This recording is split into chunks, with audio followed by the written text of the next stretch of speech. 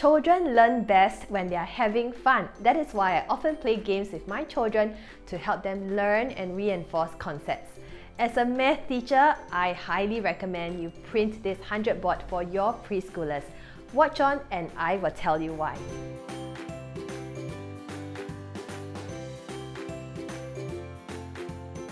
If you're wondering where to get hold of this 100 board, I've got you covered. I have created it and it's now free for your download from the HP website.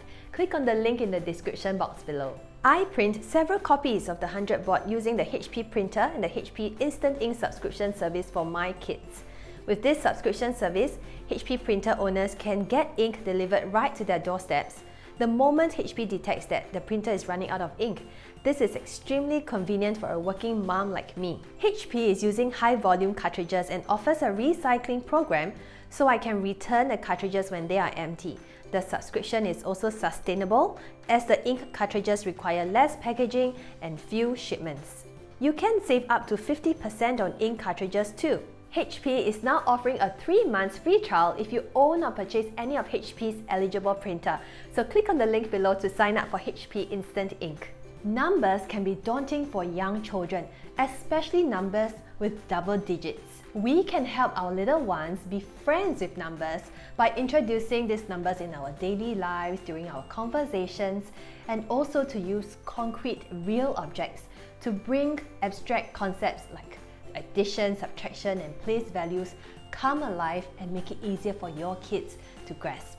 When children are familiar with place values, you can then strengthen their concepts with the numbers 1 to 100 on this 100 board.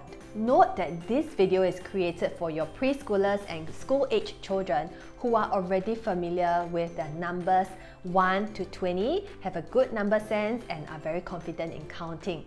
If not, I recommend you watch the other videos, the fun math printable games, to help your kids master their numbers 1 to 20. So what is a 100 board? A 100 board is a 10 by 10 grid that has numbers 1 to 100 written in sequence. It is a useful visual tool to help children learn number recognition, number sequencing, counting, patterning, skip counting, and more. I use it a lot to help my kids understand the bigger picture of numbers 1 to 100 and the relationships with one another. There are many ways to play with this 100 board, but in this video, I'm just going to show you 3 very quick games that you can play with your little ones to help them improve their number sense as well as be familiar with numbers from 1 to 100. The first game is double the roll. So each player will use a counter and start before 1. Player 1 will then roll the dice, double the number of dots shown on the dice, and move the counter accordingly. For example, when the player rolls a 1, then double of 1 will be a 2, so the player will move 2 steps.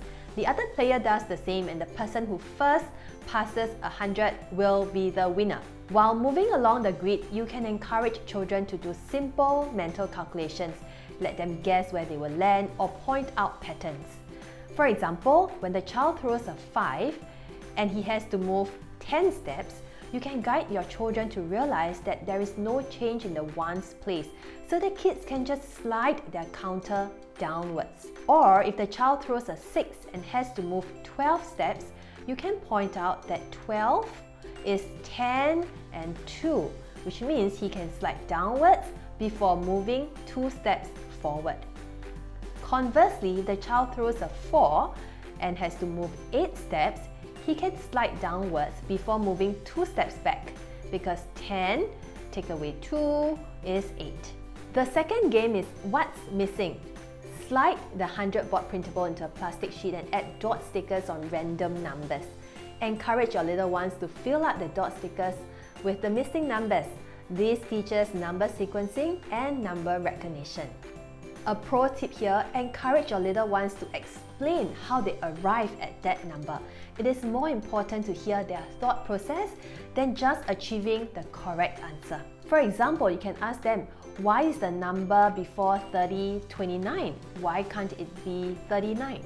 The third game is I Spy.